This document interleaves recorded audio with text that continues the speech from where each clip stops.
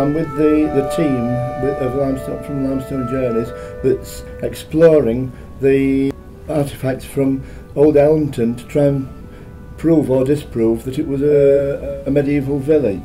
We have got evidence from old records that it was medieval, and we've also, in some of our excavations up on site in the village of Elmton, we have found various pieces of medieval pottery as well. When you get permissions to go into one person's garden, do a test bit, neighbours come out, "Oh, what are you doing there?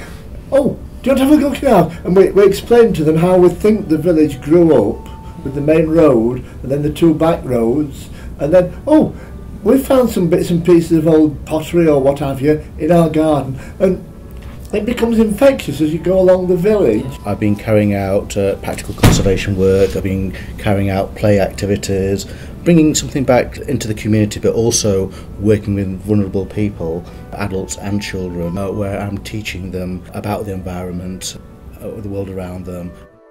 I've worked with, for example, teenagers who have been so disruptive, in trouble with the police all the time, always get into trouble, fights, arson.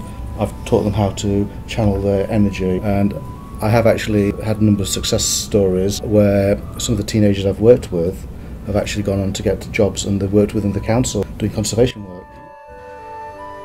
Cheers! Cheers.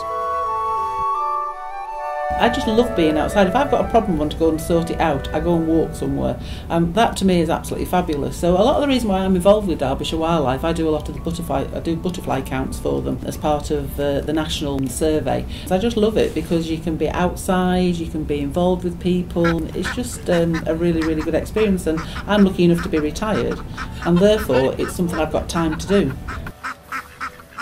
I'll have to go get you something now at lunchtime. Where I work at Bolsover Woodlands Enterprise, what we essentially do is woodland management. I work for an organisation that works with adults with learning disabilities, enabling people to get out there and enabling those people who have a real passion for the environment and want to participate more in that environment.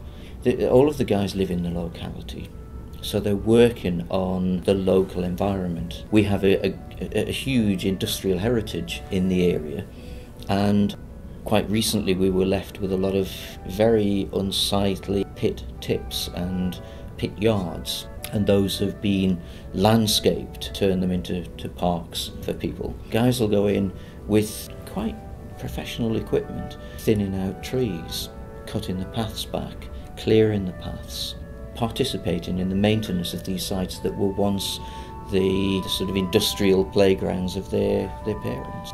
I've recently done a project for Limestone Journeys. This was taking young people through the schools. We invited schools from funding from Limestone Journeys to come into Limestone House and think about the past, present and future, which was a title that actually meant heritage, environment and conservation.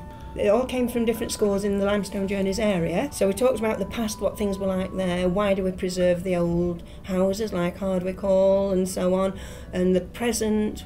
You know, do you think you're lucky to have what you have? Do you think we look after what we have? Should we look after it? The 10 children that came, their story and what they'd researched went back to the school, and the school fed that out to the other children. And hopefully to parents as well, so that all ages could appreciate past, present and future and think what they want, and look to the conservation and look to community and look to environment. You're giving something back to the local community and to your local surroundings, but you're also meeting people. You're learning all the time. The experience of volunteering is very satisfying. You learn, you appreciate, and you give. And in that giving, you're given back. The volunteering seems to be about us and about us doing for us and our And the area around improving us. our Yeah. area around us, Yeah. improving our feeling for and involvement in the area. But I say to anybody who thinks they can help at all, every little helps. It might only be a drop in the ocean, but every drop in the ocean helps. So no matter how small your contribution, if it's picking up a plastic bag that somebody's dropped, if it's just not dropping litter yourself, simple things all mound up and actually help. So just get involved and do something.